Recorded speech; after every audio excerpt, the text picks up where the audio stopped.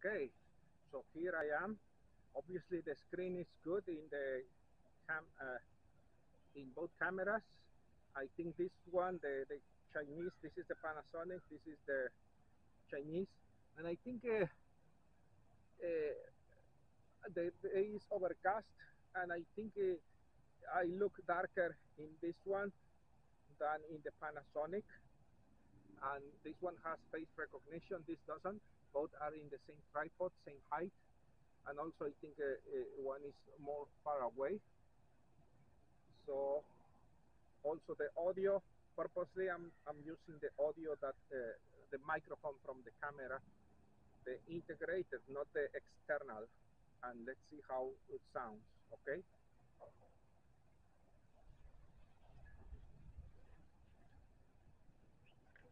I'm going to flip the screen. Sorry for the movement, for the shaking. I'm going to try to make a small pan so you can see how is recording this small landscape. This is a park close to my home, and this is the widest that is going to give me. So there you have it. Is good or is bad? You be the judge. Okay. And if you try to walk with this camera, this is the image stabilization you are going to get. Walking and walking and walking. Turn right. Turn right. And let's jog in a little bit. And then walk.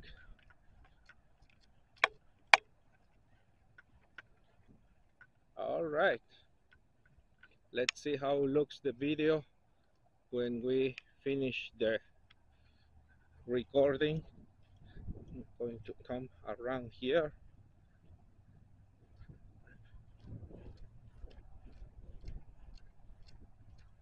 All right. I think that's enough. Beautiful day. Overcast but beautiful because we had rain. The grass is really green and beautiful. Some camera reviews. So I got this 4K camera, camcorder I mean. It's from Amazon. This is how it looks like. It comes with memory, which I already inserted here at the bottom, and it comes with batteries, remote, and a bunch of accessories. It comes with a light and many things. This is like a hood, light, remote control, cable, charger, and a lot of things. And the most important thing, in my opinion, obviously, is how good it looks like. So I'm recording with a nice Panasonic 4K, and I'm going to try to compare the video with this one. And I say I'm going to try because in my experience, okay, I'm inserting the battery. In my experience, the video that these camcorders produce, I could not import to DaVinci Resolve, which I use because it's free. However, I will give it a try. I'm going to power on, so I already put the battery and the memory.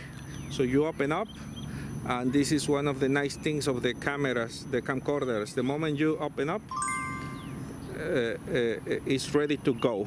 Now obviously the battery is not full capacity because it gets discharged.